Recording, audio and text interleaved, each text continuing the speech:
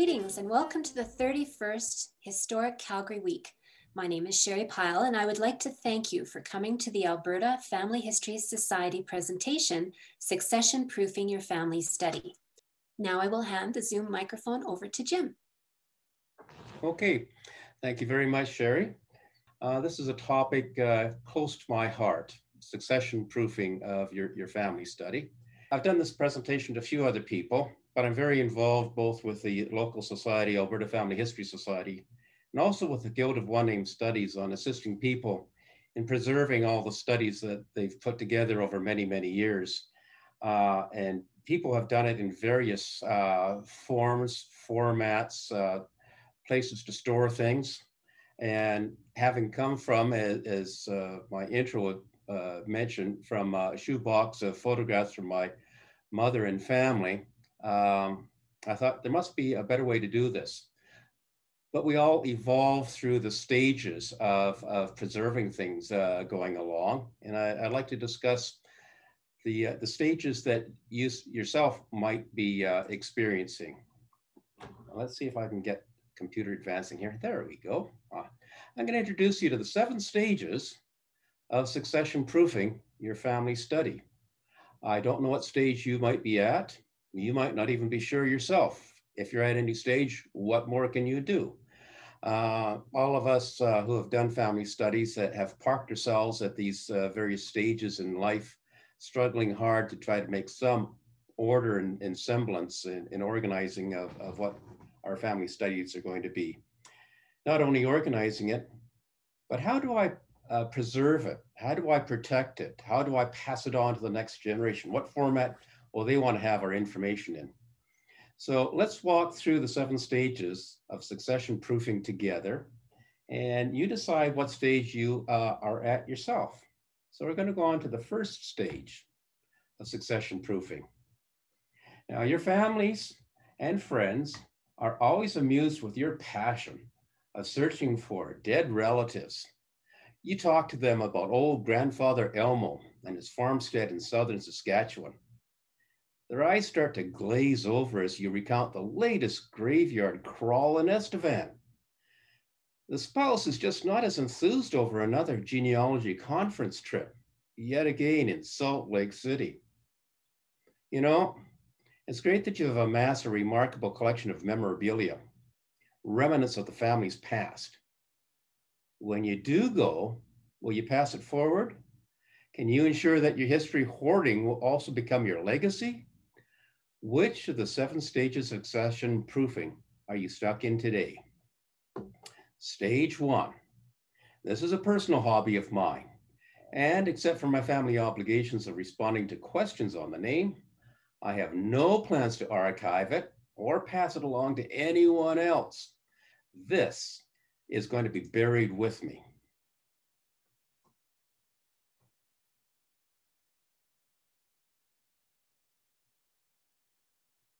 Well, this is quite acceptable. If that's what you want, it's your collection after all.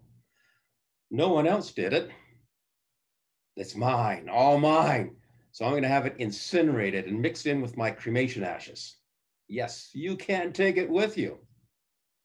Well, let me introduce you now to Mr. Ray Luxton. He's a professional gravedigger in the Somerset area and has been for some 40 years. He's waiting for you and your stuff. Maybe you're at stage 2. This is a personal hobby of mine, but someday I might drop it off at my local library or at my nephew's house so they can sort it out. A lot of us are stuck here or are quite happy here. We are the people of the paper pyramids, the genealogy hoarders, tripping over newspaper piles, navigating around stacks of books on the floor. We toil on, pencil and eraser in hand, late in the night, carefully transcribing from computer screen back to paper form. Now, just where did I leave that printout of the 1911 Alberta Census? Guess I'll have to print off another copy. You might be at stage 3. It's all in paper form. Don't need a computer to store it. The cardboard boxes work just fine. Yes, I have it all organized, cross-indexed, tagged with recipe-sized index cards. The family charts are filled out. The family description pages are now complete. Everything is sorted, color-coded, filed in 3-ring binders. Congratulations, you are ahead of the pack. At least half of us other amateur sleuths cannot claim to be that far along. If this is all you have done or can do, it's a major accomplishment. But you're not done yet. What happens in the event of a flood, a house fire, or a water pipe break? Your collection could be attacked by rodents, paper-loving insects, mold, sunlight, excess heat, excess moisture, lack of moisture, the ravages of time. Paper does not last forever. And who inherits all the research? Please check over your latest will and make sure someone, whether a family member or the local society, is named as a beneficiary. Because once you go, only your last testament will control. And oh, by the way, get that book published that you promised to Aunt Mabel. So why do people do family charts anyway? Why do we keep track of our ancestors going down? Well, because it's a hobby. But actually, if you go way back in antiquity, it had a more serious purpose.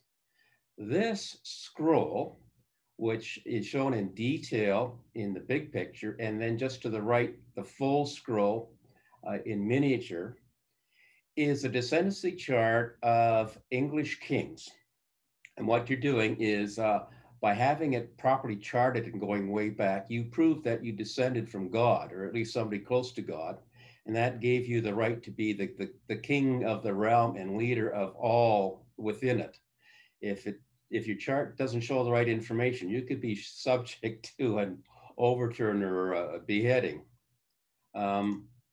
This chart shows, for example, King Edward here on the chart, on the detailed chart, and he's also shown over here on the main chart.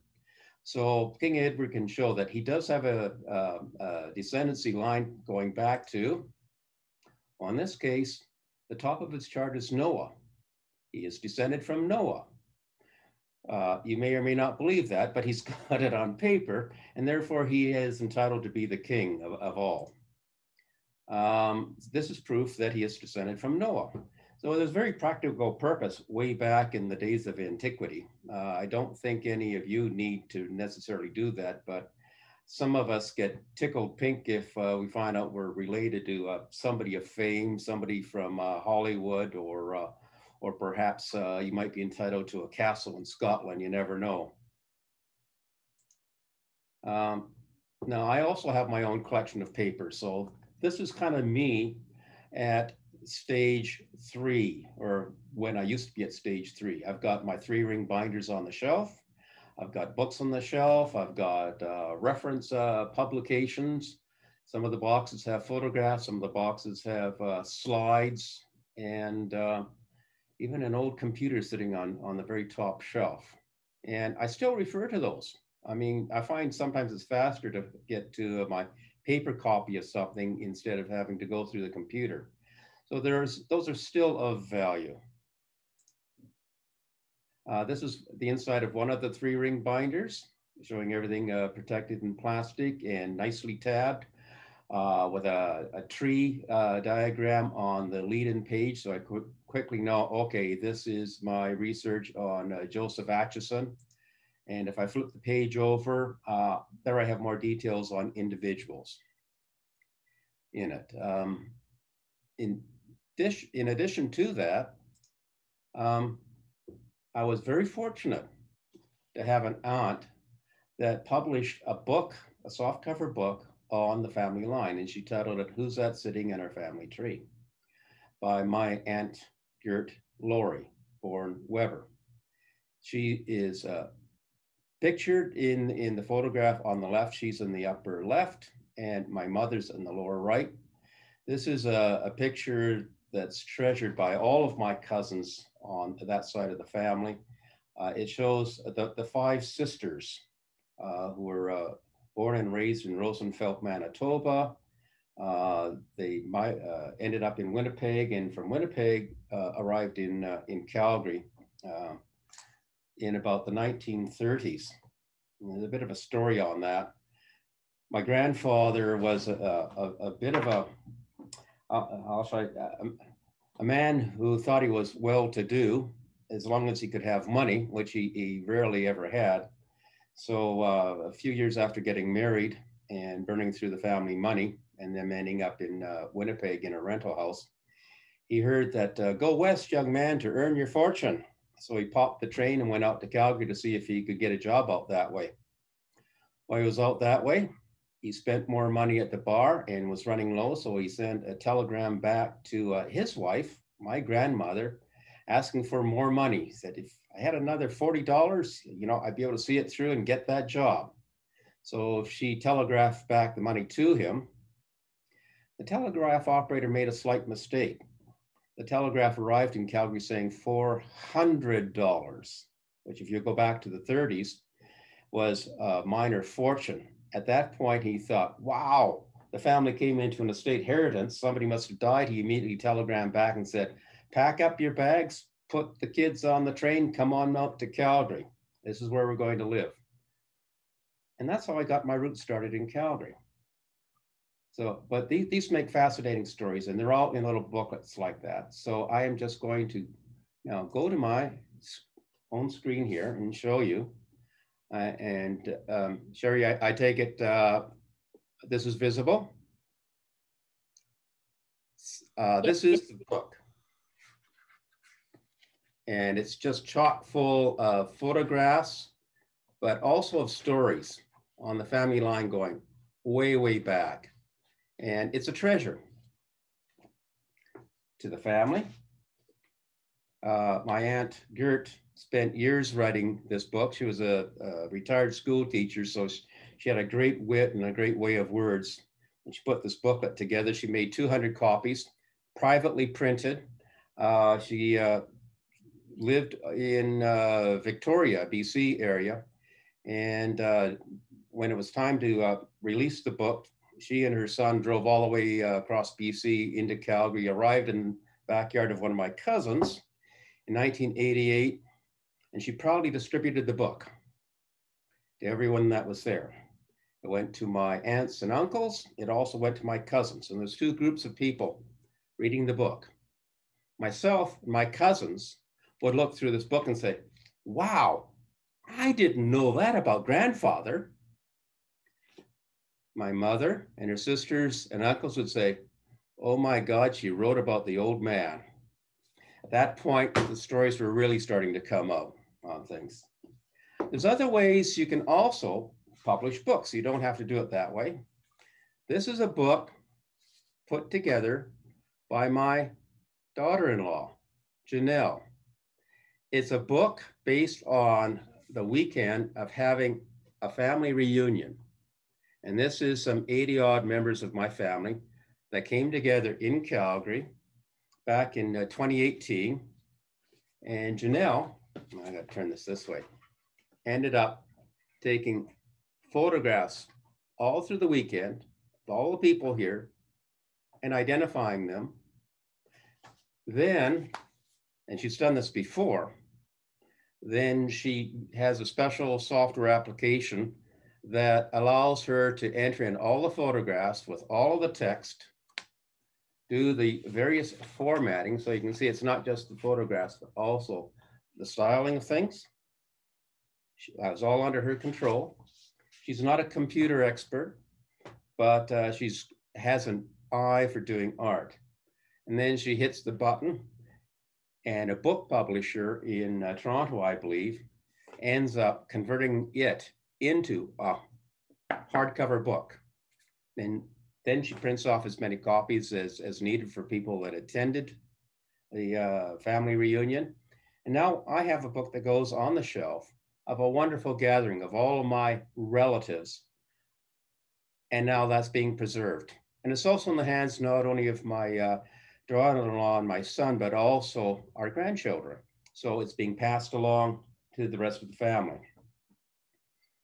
The last book I want to show you is, I did mention that once you have your publication or all of your research put together, how do you pass that along to somebody else? One of the ways you preserve it is to make sure that your information appears in your will somewhere. And this is what I've got. I've got a binder, paper binder, and in it, I've got a copy of our will. I got a copy of all of the websites where I store my information, password access, and so on. Now that sits on a certain place on my bookshelf, and a copy is in the hands of my son, so that if anything happens to me, they have all the information needed to access my research. So let's carry on with the story here. And again, if there's any questions you have along the way, just drop them into the chat box, and we'll have time later on for going through them. So here we are again. And I wanted to talk about a certain project I have myself. One of my research areas is the Benedict line, my surname, my father's surname, my grandfather's surname, and so on and so forth. And I have taken on a very strong interest in recording all things Benedict. And so I acquired 2 books that have the storyline of the Benedicts, starting back in 1638. This was after the Mayflower, but in the same region, when the Benedicts arrived from England into North America. And these 2 books, volumes 1 and 2, are all the family descendant lines from that initial family, going all through all Benedicts in North America. They're incredible volumes. Volume 1 was published by Henry Benedict in 1870 originally. And then another fellow by the name of Elwin Benedict picked up the thread some decades later and carried on, and he did a publication in 1960. It's an incredible amount of work to do this sort of thing, especially when it's not your direct family line, but all Benedicts. How he did it.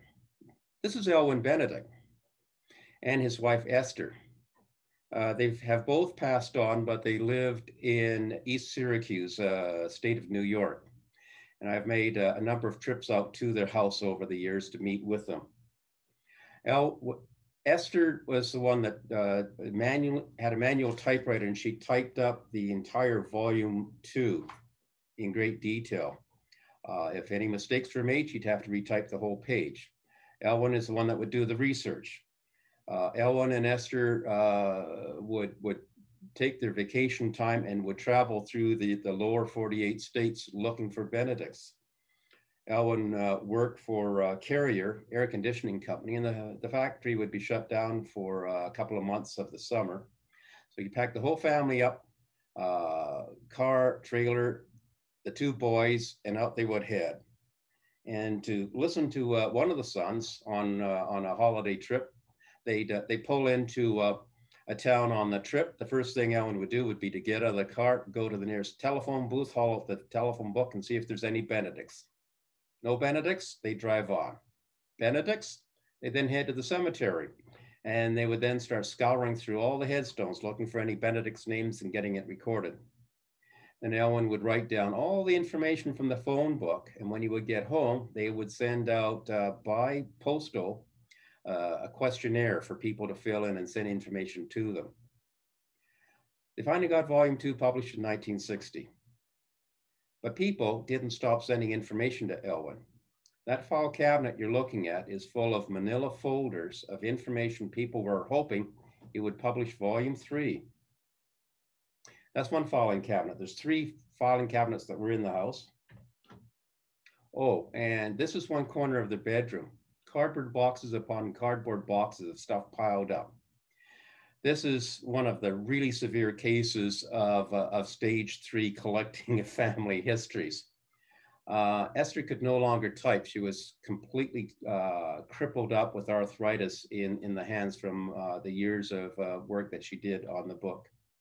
And so I volunteered to come in and try to do it computer-wise. So I did digital scanning of as much of that information as I can. Not finished yet, but I figured that all of the paper that they have, if you stacked it one on one in a pile, it'd be about 3 stories high. That's pretty severe researching. Hopefully you guys are not at that degree of intensity. But you might have now moved into the digital age and gone on to stage 4. It's all on floppy disks. Substitute, external hard drive, zip drive, floppy disk, punched cards. Don't worry, the local society will figure it out. We are all astounded by the speed of technology advances everywhere, and no less by the improvements of computers. You can have your entire family research in the palm of your hand. Yes, your smartphone can house the entire digital vault of all your family research, which is a bit unnerving. Don't drop it. What happens as new technology overtakes the slightly older version? I'll bet that your bottom desk drawer still has an old floppy disk tucked away, storing an even older backup copy of the family files. My own room has a shelf of antique 5 1/4-inch floppies, burnable CD and DVD blanks, all gathering dust. Instead, these days I use external USB hard drives and pocket-sized USB memory sticks. They are handy, fully compatible across many machines, and reusable. What's not to love with the new stuff? Except, as obsolescence comes along about every 2 years, we have to move all the information across the new tool. Even the software applications cry to us every few years to have the next update installed. So now your 10-year-old data files become unreadable with the latest version. Do you have a regular schedule of refreshing your backups and being prepared to replace equipment as, and not if, it becomes obsolete? Don't expect your heirs or the local history society to have to sort out genealogy files that are totally unreadable or inaccessible. Maybe you're on stage 5. I've got it carefully stored on my home computer, all neatly indexed and entered into my favorite family tree application. Now, hopefully my relatives can remember my login password to get into the file someday.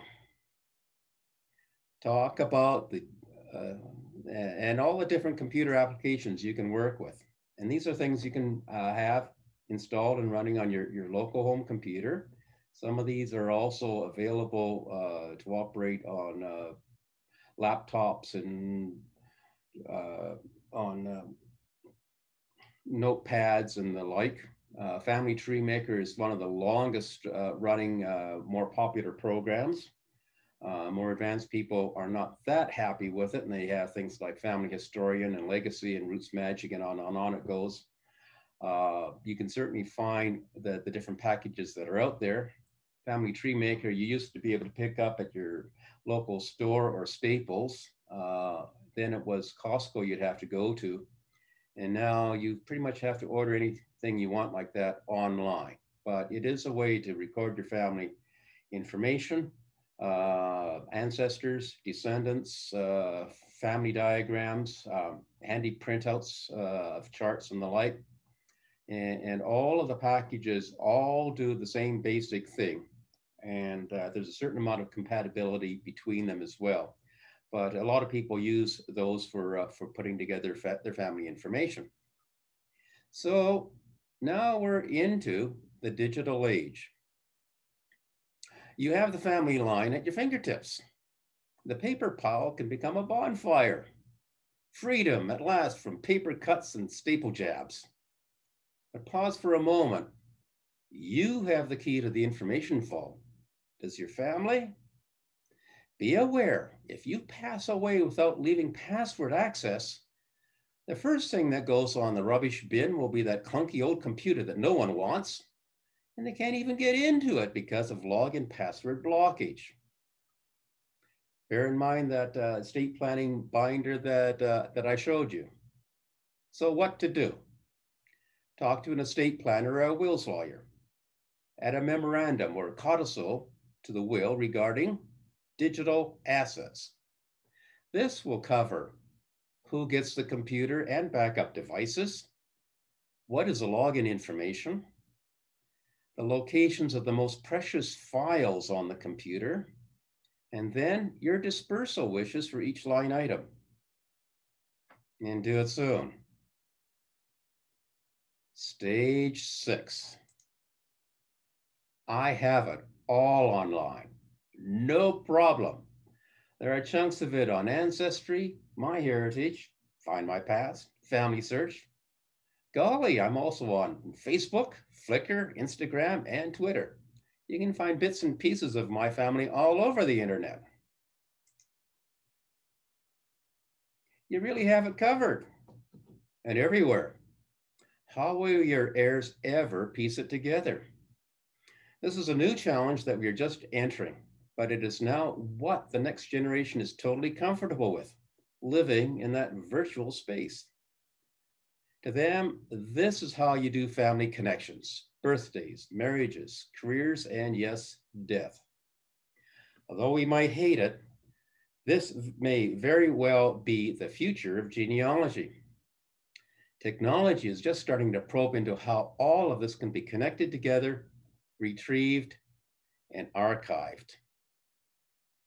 Should you trust the internet? So relax. There's not much you can do with it now, except try not to have too much duplication in multiple areas, such as dates and events.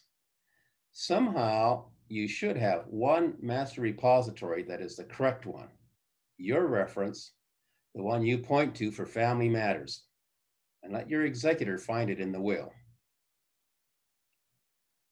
Finally, stage 7, the last frontier. It's up in the internet somewhere.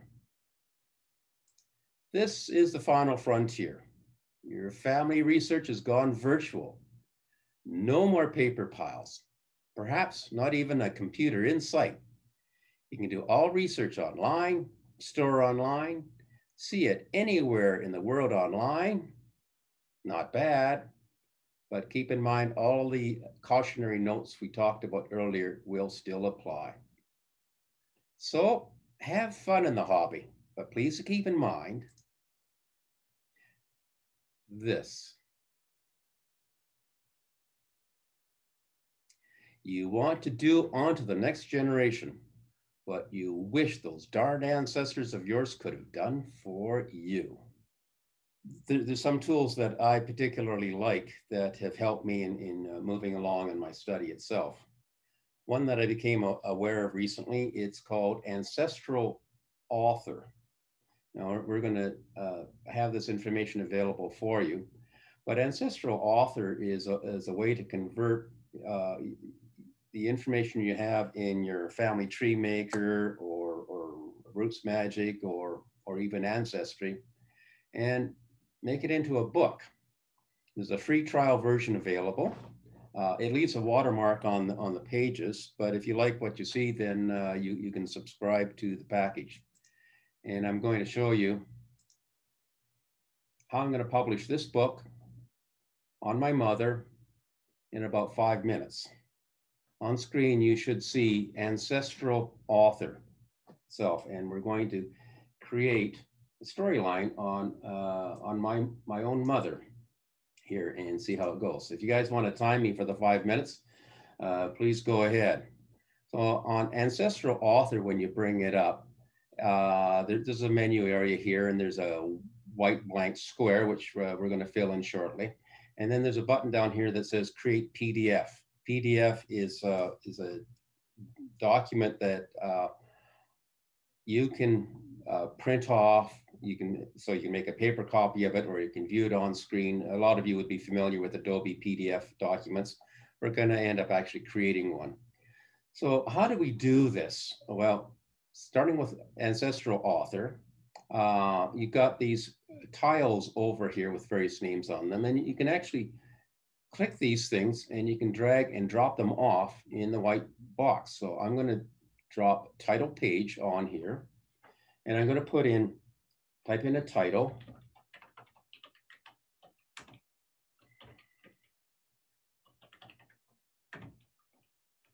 That's my mother's name.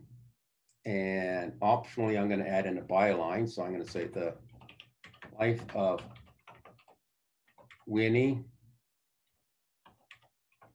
Weber, and then her married surname, Benedict. And then I'm going to add a picture. And to add the picture, I've got a little pop-up box here. And we are going to look for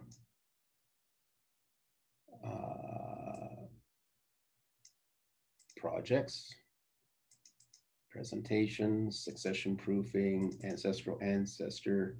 And we are going to pick this picture to go onto the title page. There we go. Okay. Then we are going to add a table of contents, which I will call, very original of me, table of contents. I'll say okay. And then I'm going to add in a heading at the top of the next page, which is the narrative. And now we're going to add, this is what I'm doing here. So I'm working on the import files. I'm going to add some images, and I'm going to be adding 107, 108. And you can see on the bottom here where it's starting to fill them in. I'm going to add 118 and the wedding picture. Open. There we go. Now, I'm also going to say that I want this picture to be in the upper right, this one to be in the lower left, and this one I'm going to put in the lower right. I'm going to say okay on that. And then I'm going to add another heading in here. And it'll make more sense when I'm all done. Weber ancestors will be a heading. And then I'm going to actually now import the whole family tree information in one fell swoop here. And we are going to now import what's called a GEDCOM file. I'll explain later what that is, but for now. And it's going to start off with the person at the top of the chart is going to be Joseph Weber. And the program has found Joseph Weber. You notice, I just typed in the name, but it has found a Joseph Weber. Birth in 1840 in Alsace, France, died in 1907 in Cambridge, Ontario. I have a quick look. Yep, that looks about right. I'll say okay. And so I've got the descendant information in, and I'm going to add one more thing, adding by heading, person, index, okay. And now I'm going to drag something called the index in here. And 2-column index, beautiful, looks good, okay, fantastic. I'm done. I hope I was within the 5 minutes. Well, I haven't created it yet. So what I'm going to do is I'm going to cheat a little bit and drag in my creation of it before. So this is what I created a few days ago, and it's identical to what I was trying to do this time around. It's a book in PDF format. That's what I called for on the title page, Winifred Kathleen Weber with picture. The Life of Winnie Benedict. I'm just going to make sure that my scrolling here works the way I want to. So I'm going to scroll down table of contents, and a narrative. All that text I imported as a text file into the application, and I told them what picture I wanted to have on it. Here's the narrative, and we scroll down, more information. Here's the photo gallery that I called for. That's the 4 photos I wanted to have in it, and I decided which ones will be in the upper left, upper right, lower left, lower right, nicely positioned. And then I had one more at the end, which is my mother.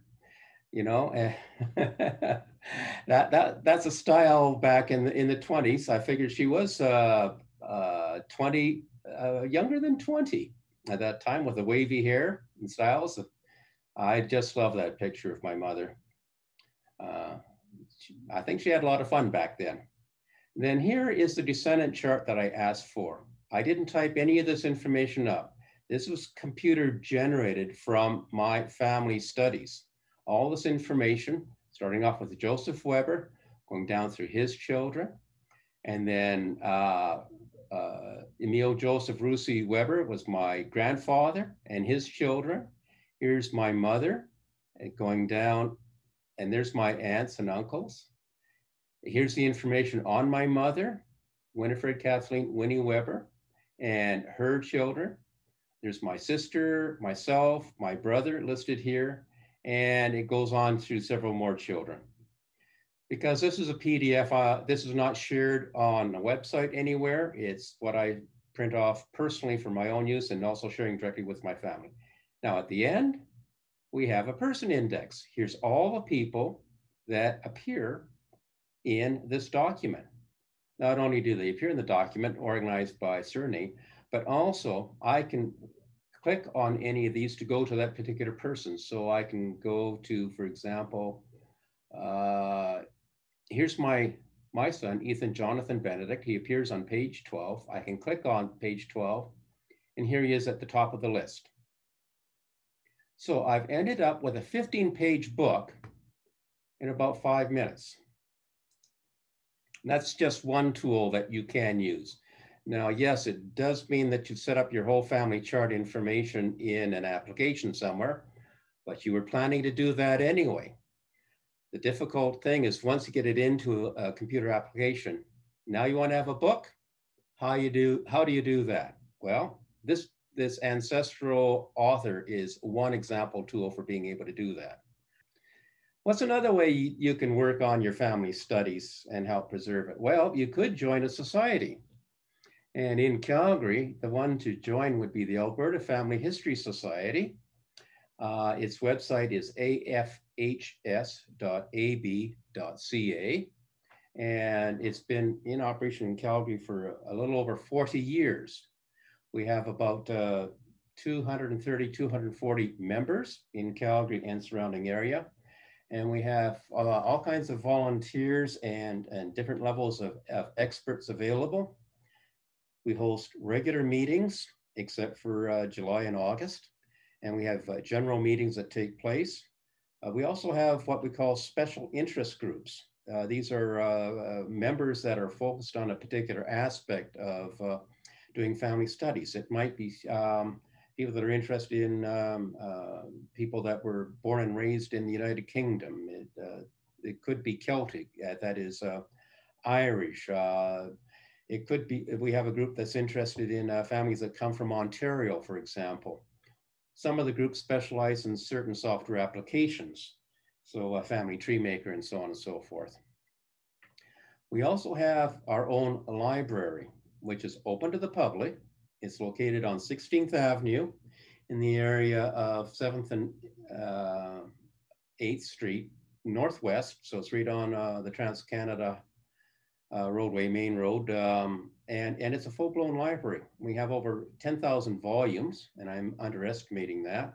You can see one of the 6 bookshelves in the background and a number of our volunteer/experts that help each other and help any visitors. You go to the AFHS website if you know when it's open to the public, but generally right now it's running Tuesdays and Thursdays and Saturdays for about 4 hours each day.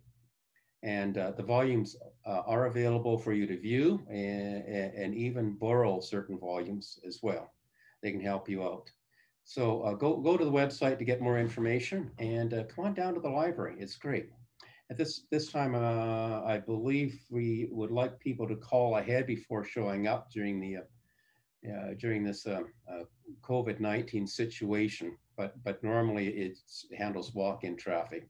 There's all kinds of resources. There are computers that you can use, photocopying, scanning, and so on and so forth. It's a tremendous resource available. So if you want to work on your family tree with other like-minded people, the Alberta Family History Society is a great place to come and join up.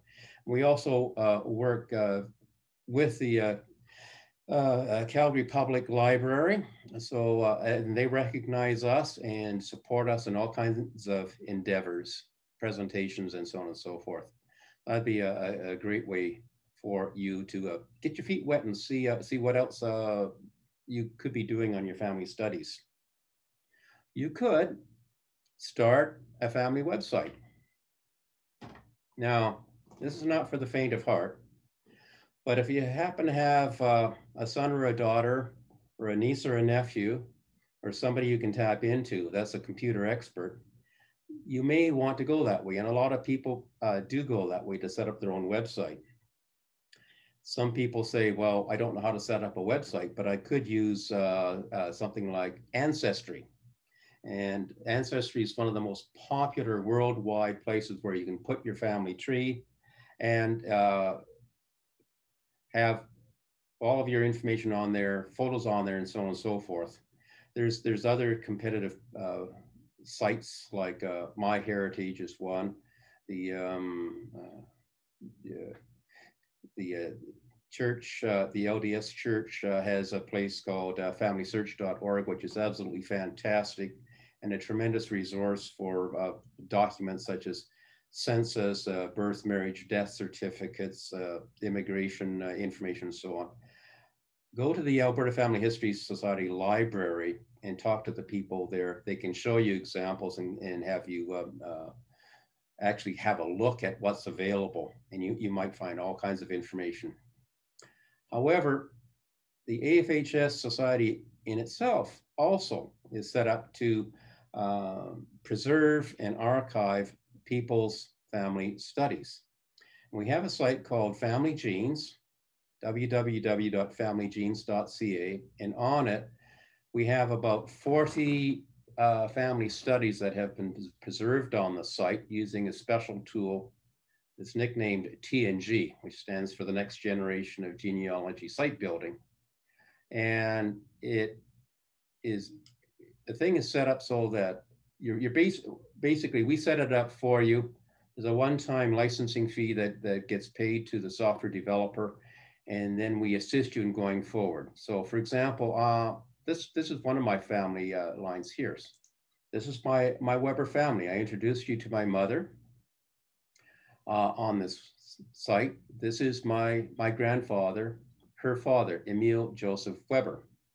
And this is on that website. This is an ancestors chart, but I can hover over any person here and I can actually see information on the children. From here, I can click on any name and see further information. So for example, if I want to see the information on my mother, here's the detailed pages on my mother, information on her father, information on herself, information on the children. There's my father, Albert Charles Benedict. Here's the children. That's my sister who's passed on, so her name is visible. Number 2 is me, and number 3 is my brother. It supports mapping.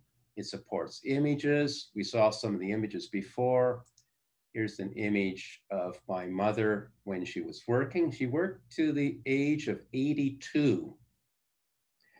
And the CEO of the company just couldn't believe that he had an 82-year-old full-time employee working in the shop, working in the downtown oil and gas office. She worked in the land records division. And she'd be the first one that would arrive at the building to open up, start the coffee, get the lights on, get things going. And she put in about 2 hours of work before the other staff started showing up. So she a real trooper. I hope I got some of that blood in me. But anyway, I'll go to the home page here. So this is the home page of my site on Weber Families of Canada. There's another gathering of my extended family and some side information here. But the thing for me, even though I maintain all the information in this, should I no longer be able to look after this website, the AFHS has taken on the responsibility to make sure that whatever work I've done is preserved and archived and is available to the public to see. So all of my handiwork is available here and will be visible as long as AFHS is around. That's another way to preserve and look after your family. Now, I'm also looking at the time. I'm coming up to the top of the hour. So with your indulgence, I'd like to show you one more thing. And that is the digging up of relatives. Figuratively, of course. Another thing that the AFHS has been working on is the recording of cemetery records in Calgary and area. And we have a fierce team of fearless field volunteers that over the past 3 decades have gone out into the cemeteries of Calgary, taken photographs of headstones and recorded information. They've gone further with permission. They have accessed City of Calgary cemetery division, cemetery department records that are not available. That's the homepage of the Alberta Family Histories Society. Here we go. And as such, we wanted to feature that information somewhere on a website. So a new website has been created. It's called Alberta Ancestors. Is concentrating on Calgary and area, and it's a prototype website. Okay, it's just being put together now. Parts of it work, parts of it don't work. If it doesn't work, wait a little while. We're working on it. Hopefully by the end of the year, we're going to be in fine shape. But this is a starting point. This is a home page on it, but it's primarily on cemeteries and burial of people. Right now, we have 4 cemeteries for sure set up in it. We have Union, Burnsland, St. Mary's Pioneer. I think we have a couple more that are sort of outlying areas, Gladys Cemetery and the like. Things will really get rolling when we get Queen's Park entered in, which is the next big project. How do you work this? Well, you can look at the search area here. Search for, and there's a bit of a description here on how to use it. Let's search on my surname. So I'll start typing in Benedict, and you'll notice it gives me a pop-up list as I type of the first matches it's found of what I'm looking for. I'll put in an E. That narrowed it down nicely. There's Benedict. If I click on it, oh, just before I do that, over here, it shows you the total number of persons and plots and cemeteries and something called narratives that we have in the site to start with. We're at 25,800 persons, but I'm going to click on the word Benedict. You'll see the numbers change instantly. Now it shows me how many people it has found and plots it has found that matches that name. I can now click on persons, and it'll take me to a new page. It gives me a list of the 8 matches that it has found in the cemeteries we have recorded so far. For Benedict, I've got Agnes and Jack and Norman and Hubert, John, and a John, a Mary, a Bertha, and a Peter George. The last one is my grandfather, Peter George Benedict. I can hover over the name here and I can get a little further information, but I can see when he was born, when he died, at what age, and that he was buried in Union Cemetery, and that I can view the plot. View plot means click here and I get a pop-up. And here's the information on my grandfather, Peter George Benedict. I can click on the image here and I can get a full viewing of the gravestone itself. So if you have, let me clear this off here. Let's say you have a location that, now the McPhails is another line of my family. And here's Agnes Rowe, who is my grandmother, and I can view plot. And now it shows me the four names that are registered against that headstone. And not only that, but I can also scroll through here and see the different shots. And any of them I can click on and get a full view.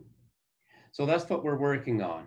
This is really becoming an interesting project, and it will become even better as we go along. We're also finding that there's pioneers buried in Calgary, and they have stories and notable people. So we decided to have some fun with this, and we thought, well, let's make it possible to add narratives on the pioneers. So if I go to the main menu and I see something here called narratives, and I click on it,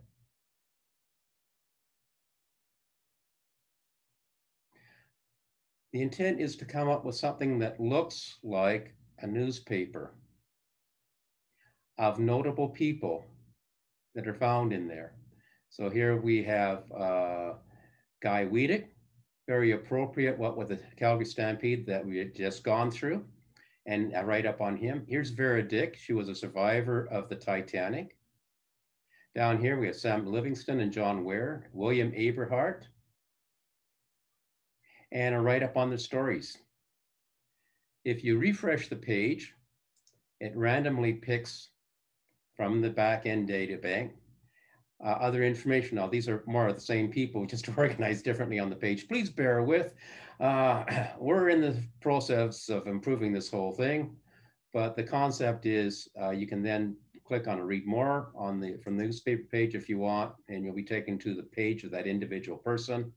The more detailed biography.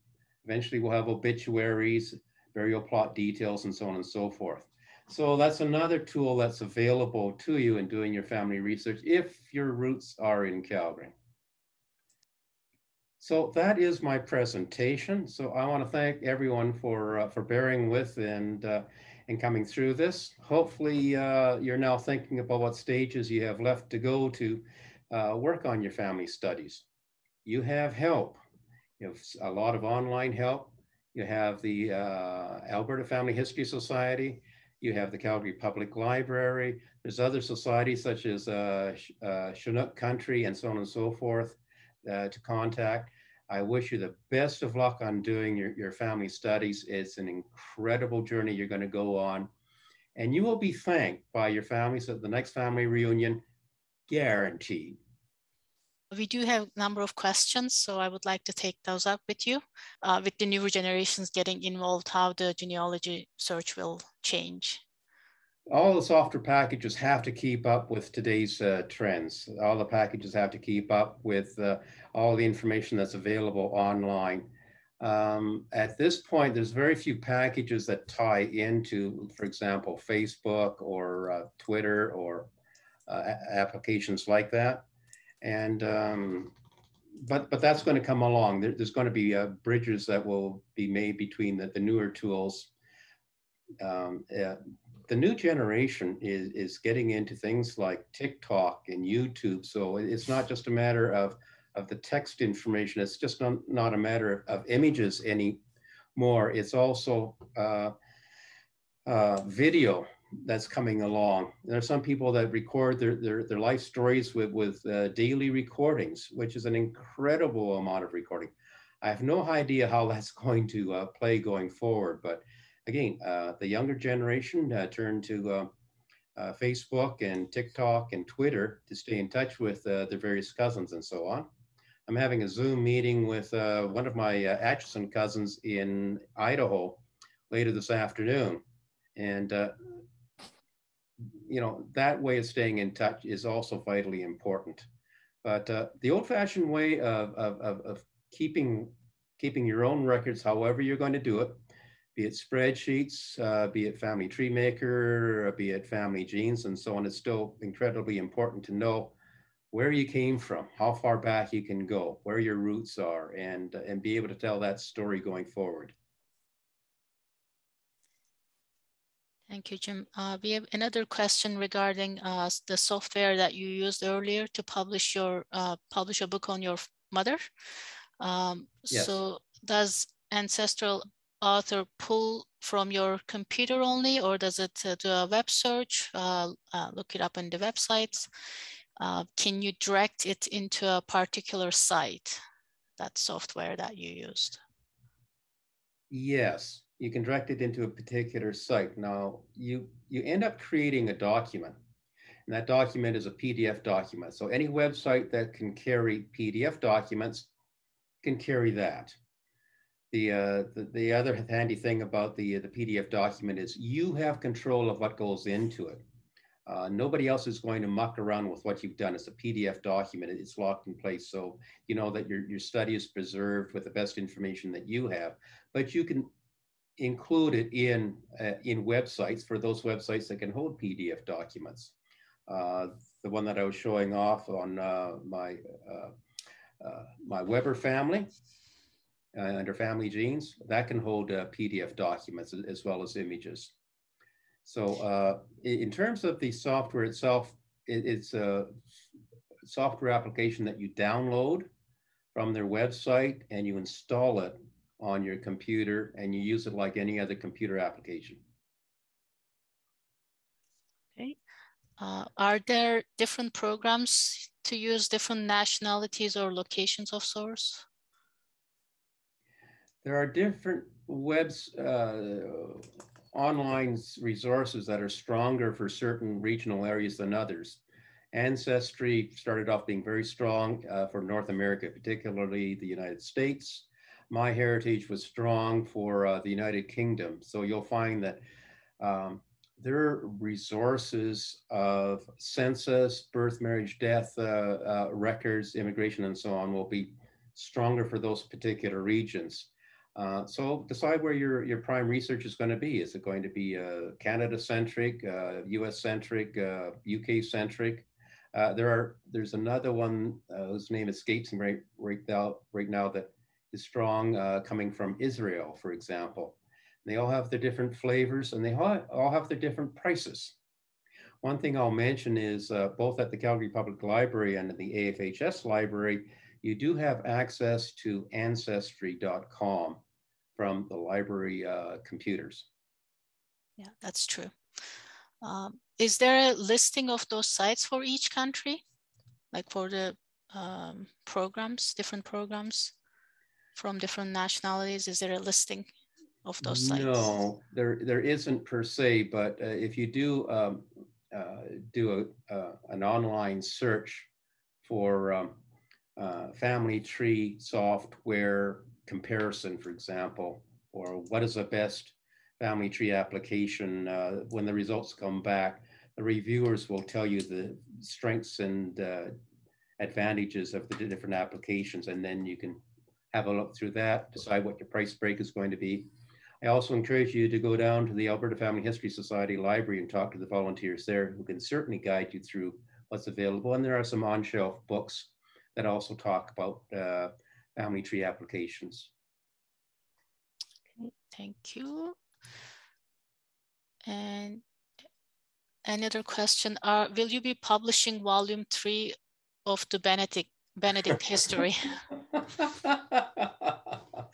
If I had another 50 years, I'd have a different answer for you. So I'm going to give you this answer, and that is, it's going to come out in digital format. I showed you my online way of doing my Weber and my Atchison family using that TNG application. Well, I've also got one running for Benedict, and I am using that to capture all the information that's in the books and adding new information. And what I'm going to be doing is bringing on board a number of other Benedict volunteers to assist with it. And the nice thing these days is it doesn't matter where they're located. They can help. All the scanning of the documents that I've done, I'll be able to have a library that I can share with them, and then they can transcribe the information into the TNG site. And we're going to be building up volume 3 online for all the people interested in Benedict. So that's the way it's going to be done. And if I'm not around, I have a bunch of volunteers carrying on. That's great. Another question, asking for advice. Best options or ideas for storing scanned family photos in cloud. This person's parents are scanning and labeling them, but they don't know how to store them so that they are accessible by the rest of the family working on the family project. And they're currently using Legacy. So is there, yeah. Well, I've not used Legacy myself, but there's various tools available for storing images on the cloud for other people to access. Google Docs is one. Dropbox is another. Microsoft has something called OneDrive, which I do use, and you can protect it from intruders, and yet you can share folders with other trusted people who can then upload pictures and store not only pictures, but also documents, be it spreadsheets or write-ups on the family or what have you. One of the things is you do need somebody to be kind of your archive master who sets up how the storage boxes are organized, or subfolders, if you will, so that the information is put into places that will be readily findable by somebody else that needs to work with the information. So you have to think of how you're going to do that. Are you going to have it organized by decade? Are you going to have it organized by name? Or are you going to have it organized by generation? But once you set a system up, then everybody should follow that.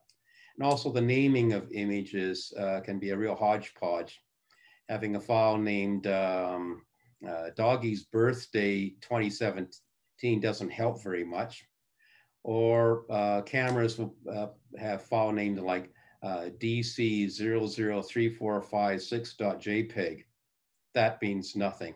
So think about how you're going to do that. I either change the name of the image so it means something to other people, or you're going to have to put in a spreadsheet that gives you a listing of image names and a description of what they are, and away you go. But ultimately, you import it into your Legacy, you import it into your Family Tree Maker, or I encourage considering the TNG application with Alberta Family History Society that beautifully organizes everything else for you. I also didn't get into it, but if your crowd here would like to look into something called Evernote, just do a Google search for Evernote. Again, another tool you subscribe to. That's a great researcher and organizer tool for capturing images, information on images, and tagging images. It's not only sorting and storing, but also recall. I use it, Evernote, quite a lot. Thank you. We have another question. I'm also actually very interested to know that. Are you at all concerned about privacy, especially for living people? Like all that info? Yeah. All the time. And as the researcher, it's my responsibility to protect that information. So yes, I am concerned. But all the applications have different methodologies for you to protect the visibility of people.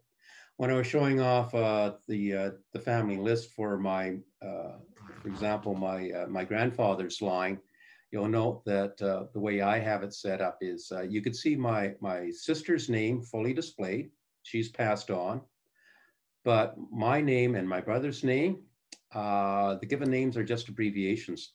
You don't see our names. You don't see our birth or marriage information or anything else. That is protected.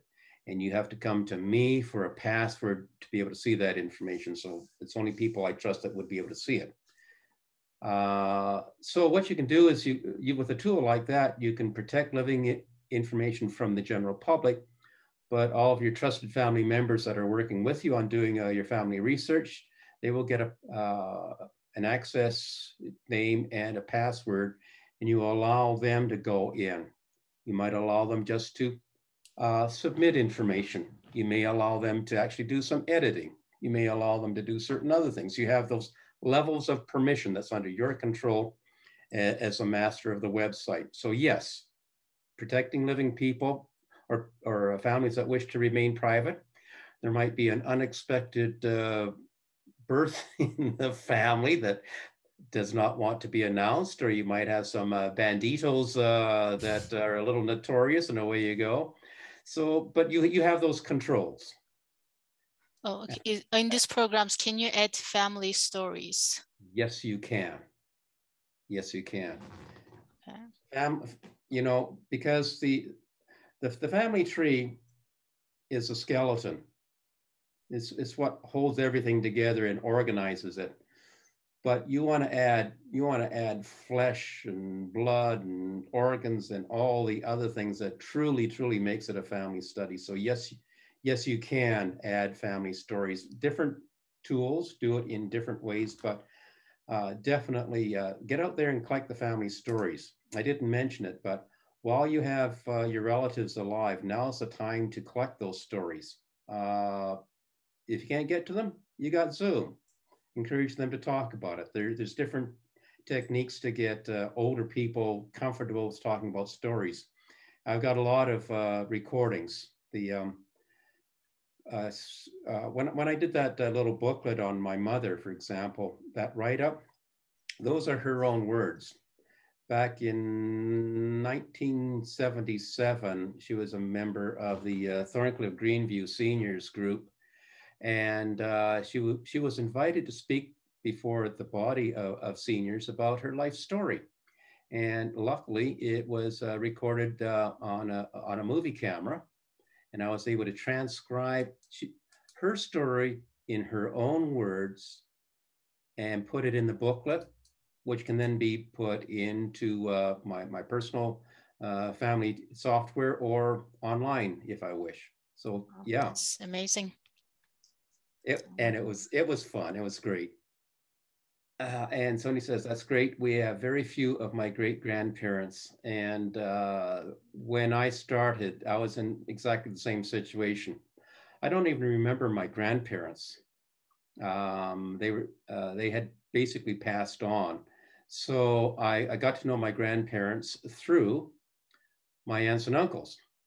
They didn't know about the great-grandparents, so I dug further into other books. You can find some information with access to online newspapers. If they had marriages, if they had births and so on, they tended to be recorded in those newspapers. Sources like MyHeritage and Ancestry have other documents that you can access. And so you can access dates of births, marriages, and deaths, and you can use some newspapers to get the context of the times. There's all kinds of books on growing up on the prairies, or soldiers returning from World War I, or so on and so forth. You have more resources than you realize once you start digging into this thing, and you can put together the book on your family. It can be rather amazing. My grandfather, Joseph Weber, whose nickname was Rusey, because he used to play lacrosse, and he would be able to dodge around the other players to shoot into the net. So he would roost around them. So they called him Rusey. That's a family story. He came from Alsace, France. Why did he come from Alsace, France? Because of the Germany and France were fighting over Alsace-Lorraine. So the family fled to Canada. Now I researched the war, and now I've got that side of the story. And so on and so forth. There's a lot of information out there. Just takes due diligence. You can put together some remarkable stories on your family. And just a comment, absolutely, the family history needs to have context of the era. That makes sense. Totally with you on that. Yeah. Yeah. Because that's what makes it interesting. Otherwise, family research can be very dry. It's the context of it. It's how they lived their times. It's how they got to Calgary. If Calgary's your base, how did your ancestors actually arrive here? Where did they come from? What drove them to come there? Did a famine take place? Were there wars happening? Were there opportunities to farmstead in the prairies, and so on and so forth? Those are all, and each of us has a remarkable story on our family. It's just waiting to be discovered. Thank you very much, Jim, for this presentation, and Sherry for organizing it. And to our attendees, thank you for joining us tonight. Thank you, Jim. You've shown us how easy it can be to create that family history book. And thank you also for explaining the new Alberta Ancestors website. Thanks to Lale and Zaritza at the Calgary Public Library. And thank you to our viewers for joining us for this presentation. Please remember to check out our website at chinookhistory.ca for information regarding all Historic Calgary Week programs, virtual and in person.